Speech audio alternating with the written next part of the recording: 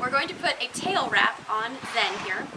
Some common reasons you would need to wrap a tail in the veterinary setting is for a rectal palpation on a horse.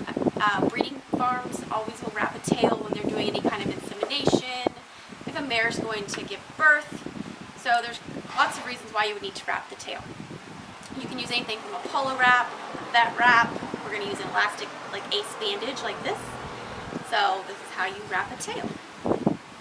First, you just make sure everything is all nice. There's not a whole bunch of dirt or mud or anything in there. Then you take your bandage and you can start towards the top, just about right here. Make sure you get all the hair laying down nice and flat.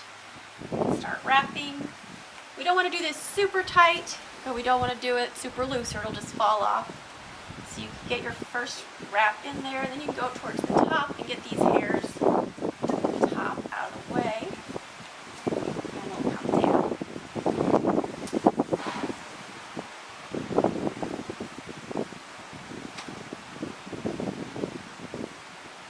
When you go down to where their tailbone ends, which is about right here on Zen, then you're going to tie a knot in the end of the hair that's left.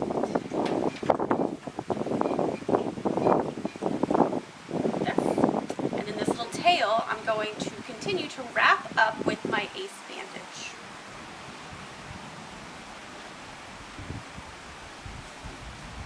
You can just wrap it around, just make sure that this hair is covered.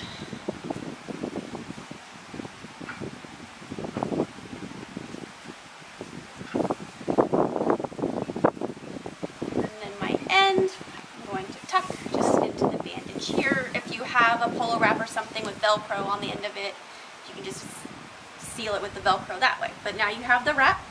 All this area is clean, and that way if you needed to clean this area for insemination, you could. Then you have your little knot down here that you can tie a rope into, and it will pull around this side, and then you will tie that rope around the horse's neck. It's always very important to never tie a horse's tail to a stock. If they were standing here in stocks, you always want to tie the tail to the horse, not to another inanimate object. Should something happen and the horse would panic and run off or fall down, you could really injure their tailbone, you can break out their tail hair.